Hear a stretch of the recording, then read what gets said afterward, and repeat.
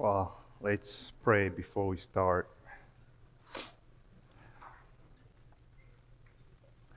Father, Lord, we thank you. Father, we thank you for your presence. Lord, we thank you that we are your children. Father, we thank you that we have your word. Father, help us believe your word. Lord, be with us today. It's such a privilege to come and worship you with all these brethren. Please be with us. Lord, let us hear your words as not words of man, not words coming from me, but your words, Lord. It's your Bible that we preach. Help us, Father, we pray. In the name of Jesus, I pray. Amen.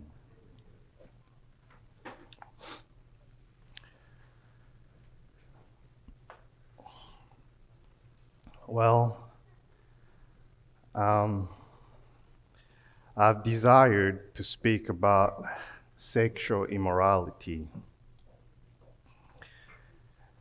And not because it's a good subject or topic to speak about, but because I am burdened. And there's this verse in Ephesians that, don't turn there, that explains why we should all be burdened. I'll read. Therefore, be imitators of God as beloved children, and walk in love as Christ loved us and gave himself up for us, a fragrant offering and a sacrifice to God. But sexual immorality and all impurity or covetousness must not even be named among you, as is proper among the saints.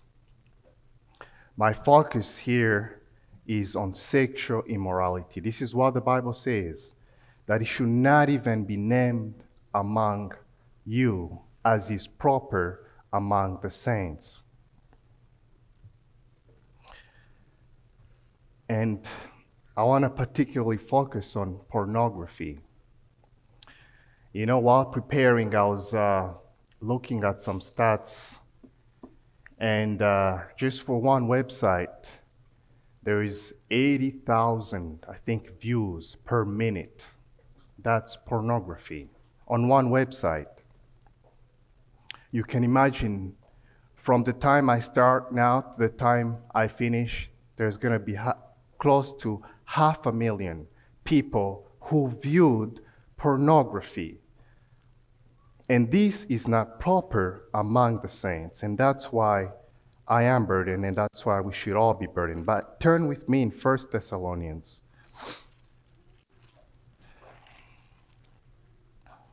Chapter 4.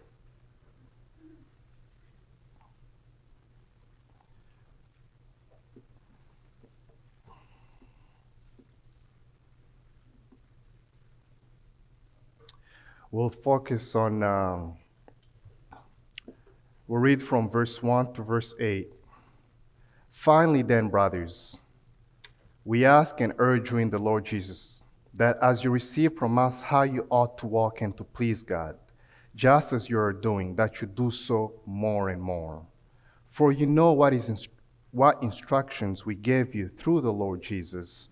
For this is the will of God, your sanctification, that you abstain from sexual immorality, that each one of you know how to control his own body in holiness and honor, not in the passion of lust like the Gentiles who do not know God, that no one transgress and wrong his brother in this matter, because the Lord is an avenger in all these things, as we told you before and solemnly warned you. For God has not called us for impurity, but in holiness. Therefore, whoever disregards this, disregards not man, but God, who gives his Holy Spirit to you. Now, the fact that sexual immorality should not be named among us does not mean that sexual immorality is not a reality. Pornography is a reality. And it's unfortunately a reality in this church, among the saints, that it should not be. Now, Paul is writing to the Thessalonians. And the Thessalonians, from what we can see here, they don't have this problem. Because look at verse 1. He says, brothers, we ask and urge you in the Lord Jesus that as you receive from us how you ought to walk and to please God, just as you are doing, that you do so more and more. So they are walking in a way that pleases God.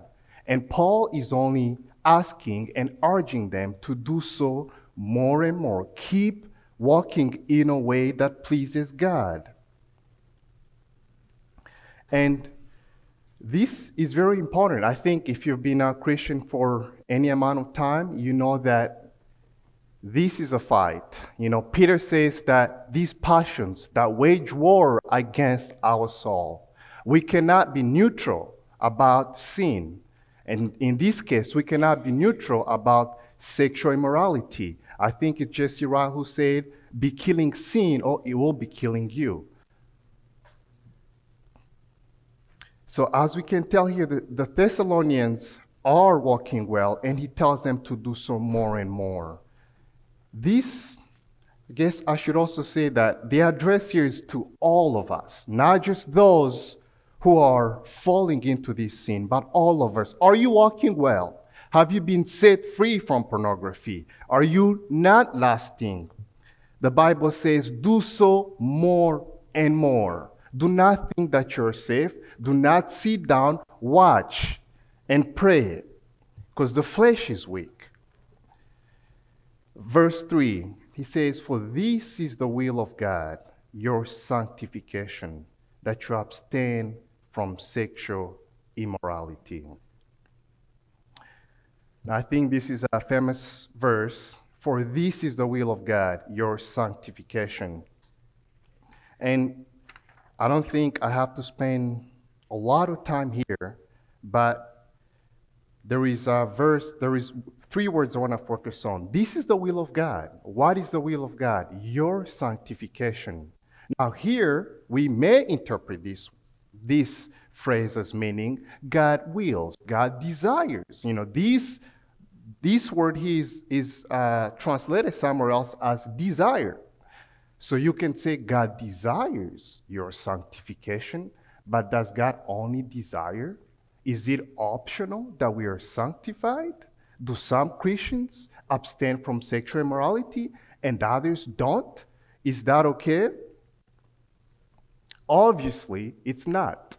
And I don't have to spend a lot of time proving that to you guys, because I trust God and I praise God that we are in a church. We're not antinomians here. And if you don't know what antinomian is pretty much sin, however you like, if you've believed in the Lord Jesus Christ. But what is the will of God? I looked up this exact word in other places that it's used. And I'll read, you don't have to turn there. But Matthew 7, not everyone who says to me, Lord, Lord, will enter the kingdom of heaven, but the one who does the will of my Father. This will of my Father is the same will of my God here. Not everyone who says to me, Lord, Lord, will enter, but those who does the will of my Father. Another verse, for whoever does the will of my Father in heaven is my brother and sister and mother. And the world is passing away along with its desire, but whoever does the will of God abides forever. Do you see a pattern? The will of God isn't optional. You conform to it or you face the wrath of God.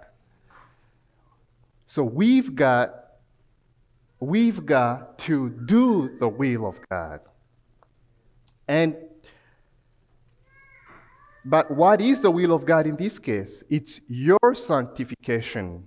And another famous verse in Hebrew says, strive for holiness, without which no one will do what?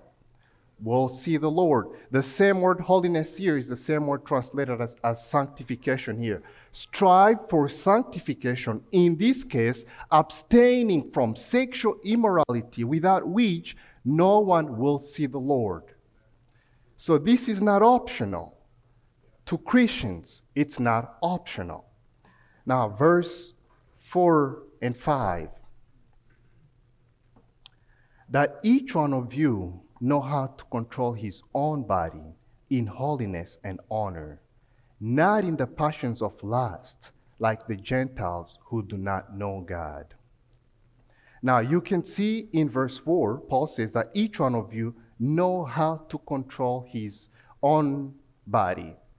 And the NIV does a very bad job because it says, each one of you learn how to control. That the word learn is not there. There is an expectation here that we should know. We should already know how to control our own bodies in holiness. And verse 5 says, not in the passion of lust, like the Gentiles who do not know God. Now, we've seen that the will of God is our sanctification. And specifically, in this case, abstaining from sexual immorality. And to bring it even more home is abstain from pornography. I think that's a big problem in this day and even in this church, unfortunately. And Paul says, and we've seen that it's not optional. And then he says that each one of you should know how to control his own body in holiness and honor, not in the passions of lust, like the Gentiles who do not know God. A few things we can take from verse 5. He's telling us not to be like the Gentiles. How are the Gentiles? And if you don't know the Gentiles, it's pretty much pagans, people who do not know God. That's not a very familiar word these days. We don't use that word very much, but if you read the Bible, you'll see that it's a word that's used over and over. Gentiles mean people who do not know God. And so he says, Gentiles are controlled by their lust. Why? Because they do not know God. What is the implication for Christians? Why is he telling them to abstain from sexual immorality? Why am I telling you not to go on the internet and watch pornography? It's because you know God. If you do not know God, this does not apply to you. Not watching pornography will not make you a Christian. Not watching pornography will not please God. The world is trying that. You know, I watched a video while I was preparing. It was a TED Talk. This guy, and, you know, I feel sorry for him, but he's lost. He's talking about his struggle with pornography and talking about his fight with it. And he said, you know, one solution that I found was just confessing it to others, telling others. So he's serious. He wants to fight it.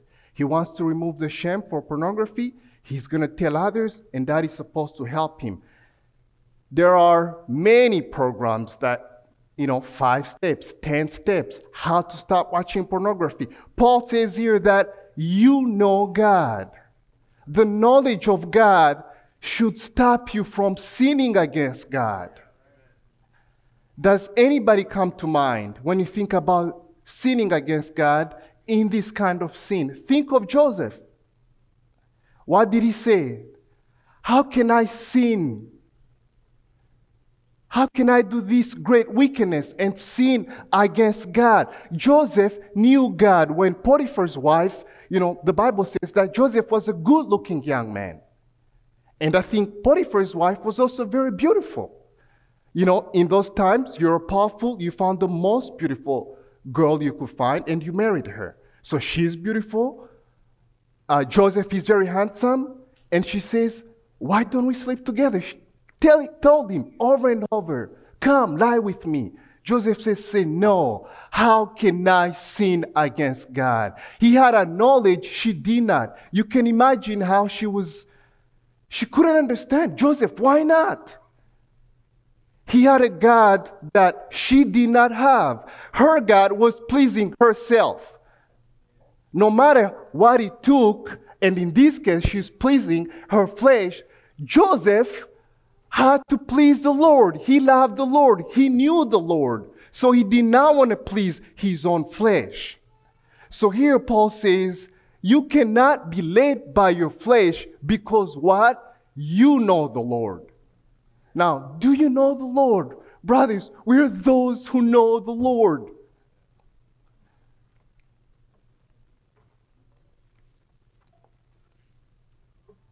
Then, Verse 6.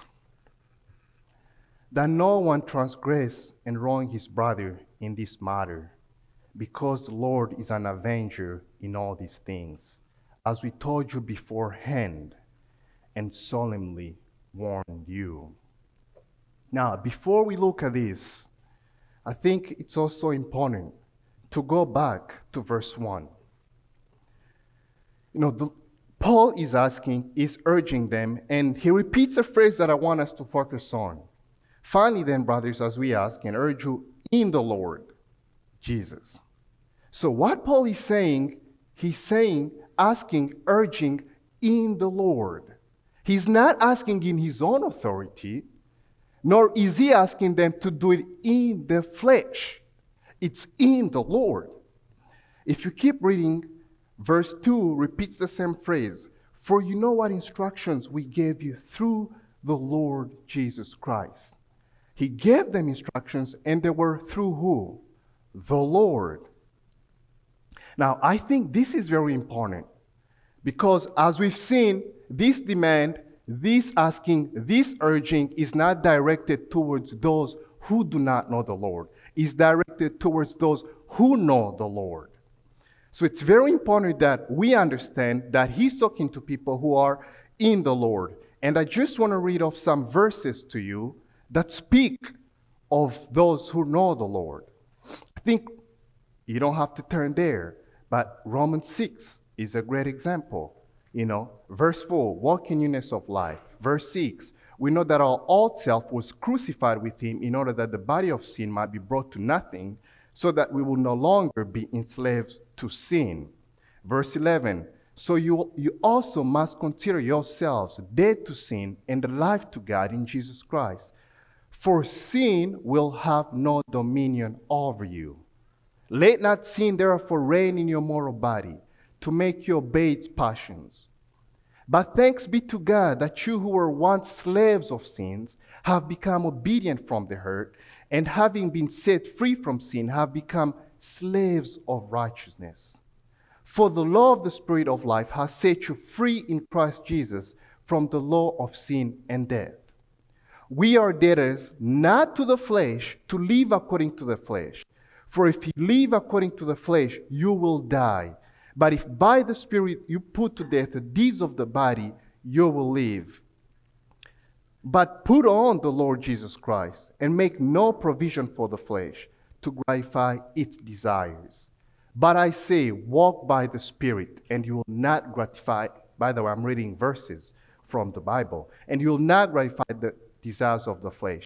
And those who belong to Christ Jesus have crucified the flesh with its passions and desires. Put off your old self, which belongs to your former manner of life, and is corrupt through deceitful desire. Put to death, therefore, what is earthly in you. Did you hear some words that were repeated? Put to death, sacrifice. You are no longer slave to sin. You are slaves of righteousness. You have crucified your body. Put your flesh to death. And why is this important? We must understand God does not come to man and say, you overcome sin. You overcome the flesh. No, he says, you have overcome through Jesus Christ. And we must believe that and walk in that. And then he says, I've given you my spirit. Now, by my spirit, put to death what is earthly in you. I think that's very important because no one here can stand against sin. It's only through the Lord. So there are not strong Christians, weak Christians. There are only those who are believing the words of the Bible and they're not falling to this sin. So you cannot plead your weakness. And I'm wanting to emphasize this because I think it's Jeff who said a couple weeks ago that we can hide this word behind this word struggle. I am struggling. What does that mean? I am weak. Does the Lord tell you to use your strength to fight against sin? It's His Spirit. So is the Spirit of the Lord weak? It is not. So all we need to do is have faith in what the Lord has said, not give any excuses, and believe that if He's called us to put this sin to death, we will, not through our own strength, but through His Spirit. So we must understand how we fight. We do not fight in the strength of the flesh, we fight in the strength of the Lord. And if we do so, then we have no excuse. We cannot plead our weakness, our struggle, because the Lord is not weak.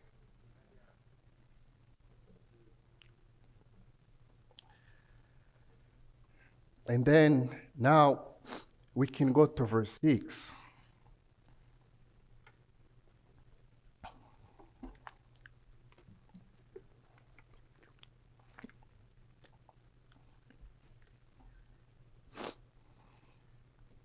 That no one transgress and wrong his brother in this matter, because the Lord is an avenger in all these things, as we told you beforehand and solemnly warn you. Now, I think this verse might be interpreted in different ways, that no one transgress and wrong his brother in this matter. Is he talking about person to person? I think that's a possibility. Is he talking about a person sinning against the church? I think that's a possibility. And I want to look at those two. Let's take the first one. Let's say in marriage, if a husband is watching pornography, if a wife is watching pornography, would you all agree with me that whoever is watching is sinning against their brother or sister? Now, look at the great wickedness of calling upon the name of the Lord, calling yourself a Christian. And let me start with a husband. You're a husband and go hide in your room and watch pornography. How can you love your wife as the church, as Christ loved the church, if you're going to hide and sin? How can you lead her? It's impossible. How will you lead her? You're sinning. Are you going to lead her in sin? That's the only thing you can do. Do you see the wickedness of sinning against a brother or sister? Brethren, if you call yourself a Christian, we just read, you are not a slave to sin, and you cannot be a slave to sin. If you are a slave to sin, then you're not a Christian. If you believe yourself to be a Christian, then you must believe what the Lord says about you. And as we heard and have seen, this is not only applicable to men. Women are falling and do fall into the same sin. And I looked at some statistics, the same website that publishes its pornography views. Women are about 30-40%. I thought it might be 10. But obviously I was wrong. But women are not holier than men. Men are not holier than women. There is only one holy, and that's the Lord. And if you're a woman, you should not feel that, what should I say, more ashamed because you're a woman? No, you should feel ashamed because you're sinning against God. What about sinning against the church? There is an example that stands out in the Old Testament, and that's the example of Achan. You know what happened, the story? Joshua sends men over to go fight, and they lose. And Joshua cannot understand. He says, how? Israel has turned its back against its enemies. And God says, I will not be there. I will not give you my presence until you take out the sin amongst you. And Achan was the man who had taken idols and hid them in his tent. So God says, you cannot have me and your idols. You cannot have God in pornography. You cannot have God in sin. You're either a slave of God or a slave of sin. And why do I bring up that example? Brethren, you know, we come here, we love each other, we pray for one another, we have missionaries that we pray for. We want God to be known and honored, not only among the nations, but here in San Antonio. You know how many ministries we have? And then you go sin. Are you not sinning against us? Are you not sinning against the body? Are you costing the presence of God to this church? And I do not say that to condemn you, but I'm saying that you see the great wickedness of your sin and repent and turn. We pray for revival, and yet we go in our rooms, hide, watch pornography. How can you do that? First, confess your sins. Turn from our sins. Let's read the final verse. Therefore, whoever disregards this, disregards not man, but God, who gives his Holy Spirit to you. I think this verse stopped me when I was preparing. You know, if you read the whole letter in 1 Thessalonians, it's a very positive letter. Paul has great things to say about them, as Mike has been preaching. It's not like the letter of 1 Corinthians. Think if you read that letter, there is a lot going on, a lot of sin. But this letter, it's been positive so far. They are working well, as we already saw. He's only asking them to do so more and more. But then you come to verse 8, and he says, whoever disregards this, disregards not man, but God, who gives his Holy Spirit. Paul, why will they disregard you? Why will not listen? They've been listening. You have only great things to say about them. But now, it seems like Paul, I don't know what we want to call it. Is he changing his tone? Is he becoming defensive? Whoever disregards this, disregards not man, but God. Paul is saying, if you disregard what I'm saying, you're not disregarding me. You're disregarding God. And that's very important. See, we can choose to agree or disagree on whatever we like. You know, I can say, hey, Brother Jonathan, you have this view on, pick a topic, and I have this view, and we can disagree and be okay and keep going. But we do not want to disagree with God. You do not want to disregard God's word. And I think this is also a danger in our church, and I think the history proves it. Now, if you've been here for even a short amount of time, you know that there is strong preaching against sin, all kinds of sin from this pulpit. Our elders have been very faithful to give us the whole counsel of God. We do not have false prophets like in the days of Jeremiah. They said, peace, peace, when there is no peace. We are not told from this pulpit that you can be a slave to sin and be okay and have peace with God. Why am I saying that? Because I think some people sit back and disregard what he said. They hear it, that does not apply to me. I am okay. I have peace with God. That sin you're talking about? I have faith in Jesus Christ. Paul says no. It's Jesus Christ who's speaking to you. If you disregard God, if you disregard the Lord, then there is no peace for you. And I want to plead with you. I think some of you maybe you've confessed to the elders or your friends, and it's not a hidden sin. But I should also say that does not put you in a safe place. You will not be saved because you confessed. You'll be saved because you turned away. But to those of you who are even now thinking, what is he saying?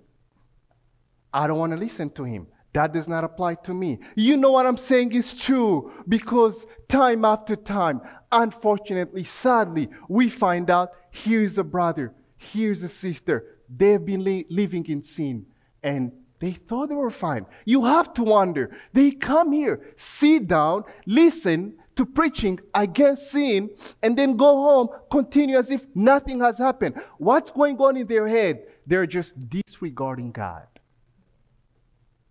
So I think it's very important that we do not disregard the Word of God. If you've done so until now, please come into the light. And I do not mean the light of telling other people your sin, coming into the light of God's Word, what it says about sinners, about slaves to sin, and what it says about being a Christian. You cannot be a slave to sin. You're a slave to righteousness.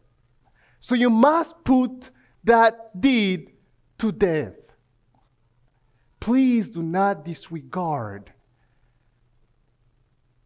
You know, while I was preparing, I also came across, I think you probably know him, most of you know him, Ravi Zacharias.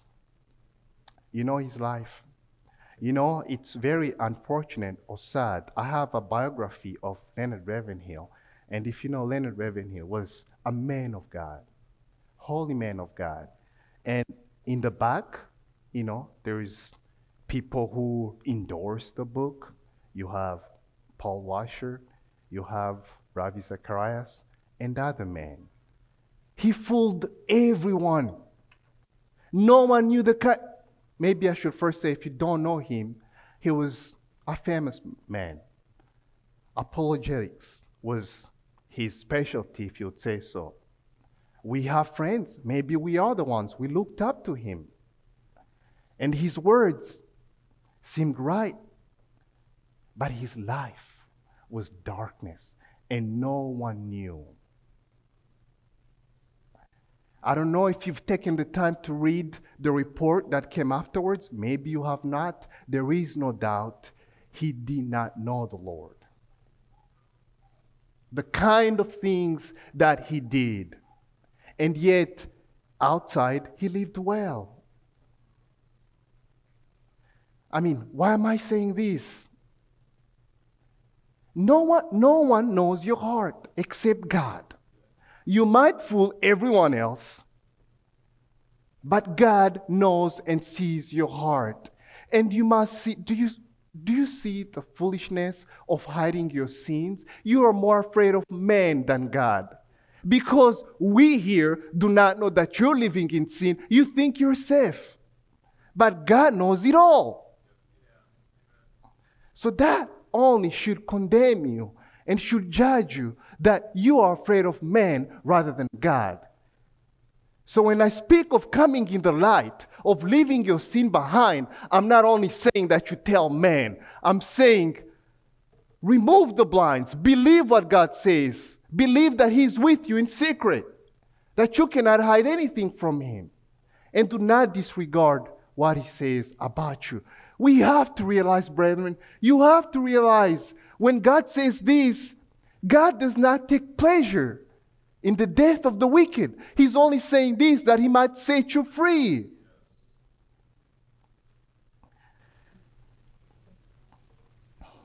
And finally, I don't think we can talk about sexual immorality without talking about David.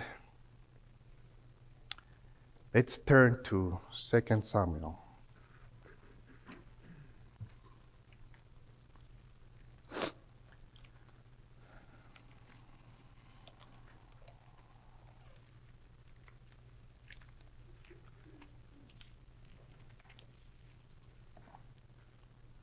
Second Samuel 12.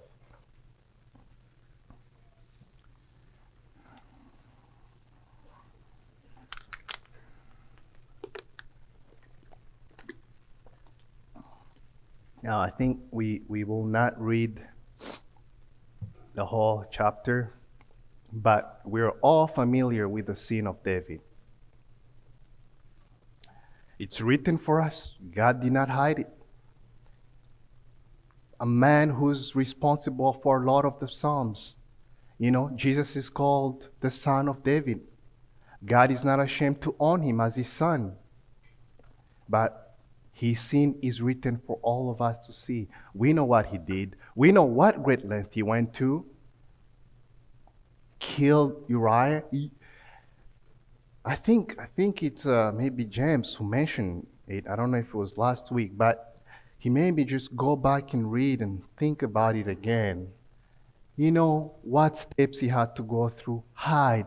He brought Uriah over after he had committed adultery. David wanted to hide his sin. He brings Uriah, go home.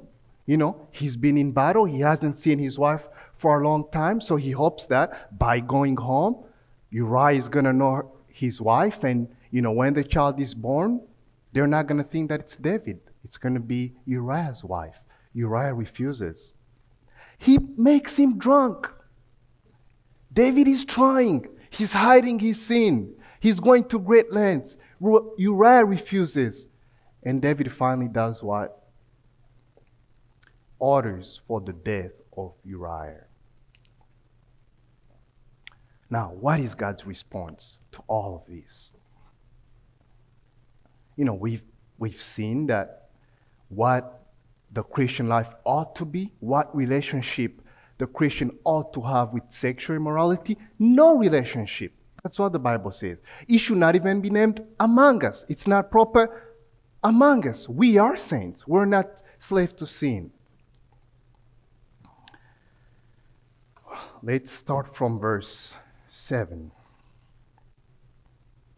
After Nathan tells him, he says, Nathan said to David, "You are the man. Thus says the Lord, the God of Israel. I anointed you king over Israel, and I delivered you out of the hand of Saul.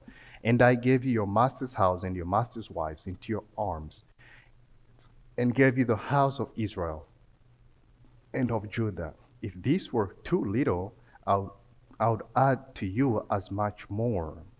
Now, why have you despised the word of the Lord, to do what is evil in his sight?" Do you see the words of God to David? David has despised the Lord. That's why Paul said, you cannot live like the Gentiles. God does not send a prophet to a Gentile and say, "Why have you despised the Lord in sinning this way?" No, their whole lives is an abomination to the Lord. It's not just by cleaning this part off that God is pleased with you. But if you know the Lord, God says, verse 9 again, "Why have you despised the word of the Lord, to do what is evil in his sight?" Jump to verse 10. "Now therefore the sword shall never depart from your house, because you have despised me." The same word comes back again. You have despised me, David. You know me. You have a new heart, David. You have my spirit. You're not like the Gentiles who do not know me. Why have you despised me, David? God is not happy. And he's not happy because David knows him. Jump to verse 14. "Nevertheless, because by this deed you have utterly scorned the Lord." Do you see the same pattern emerging again? You have utterly scorned the Lord. Do you think God just passed over the sin of David? No, he didn't. He said, "David, you've utterly scorned me." God cannot use any stronger language than that. "You have spit in my face, David." That's what God is saying. And that's because you know me. Jesus with the heathen spitting in his face and crucifying him on the flesh, he said, "Forgive them. They don't know what they do." God says, David, you know what you did. You know my face. You worship me, David, and then you spit in my face. You've utterly scorned me. That's the word God uses, telling David his sin. Now, do you see the great wickedness of your sin? If you call yourself a Christian, you're despising the Lord, utterly scorning him in his face, spitting in his face, spitting in the face of the church, of your wife or husband. Turn from your sin, and you must turn. Now, I think, unfortunately, I haven't heard this here, but I've certainly heard it in my Christian life. You know, people use David's sin as an excuse for sinning. I mean, David sinned. Why not I? Why not continue in sin that grace may abound? Is that what the Bible says? The Bible says, by no means. And I think it's in 1 Kings 15. We are told of the life of David. You don't have to turn there. But David was not a sexual immoral person. David was not ungodly. David was a holy man. Did he fall? Yes. Was God pleased? No. This is what God says about him. He says, David, maybe we should turn there as our last, 1 Kings 5. 1 Kings 15, I should say.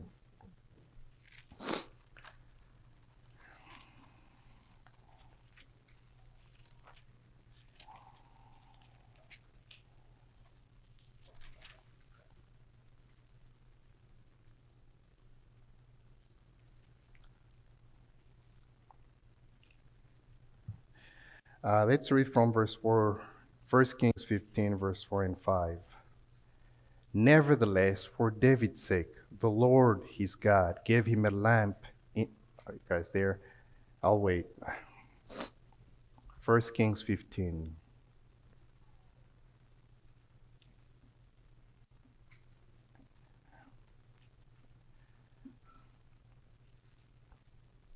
First Kings 15, 4 and 5.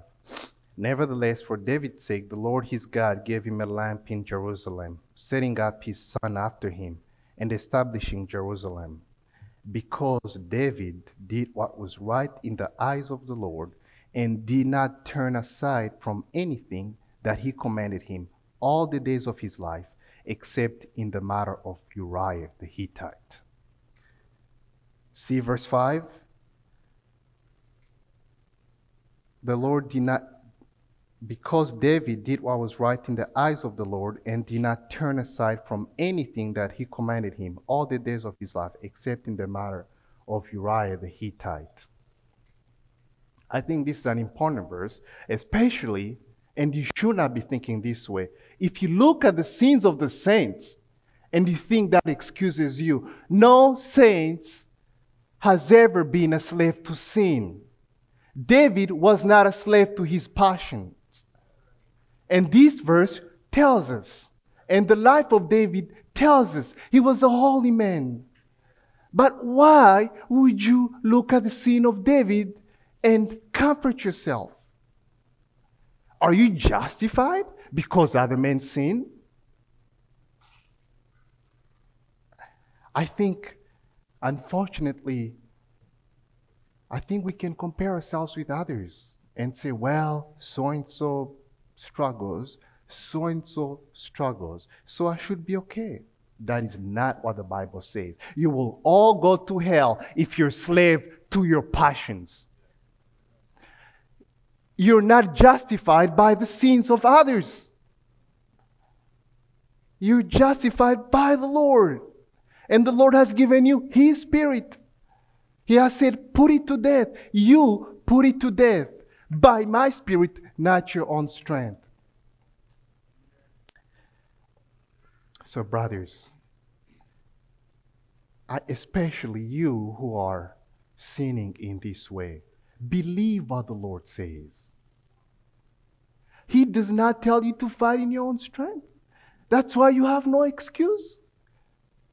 He says, fight in my strength. Let's pray. Oh, Father, Lord, clean your church. Father, Lord, your Bible says that these things, Lord, pornography should not even be named among us. Lord, please, clean. Lord, in those who are in sin, Lord, help them not to justify themselves. Help them not to disregard the word of God. Let them see what your words say and believe it, Lord. Lord, please glorify yourself in our bodies, we pray, in the name of Jesus Christ. Amen.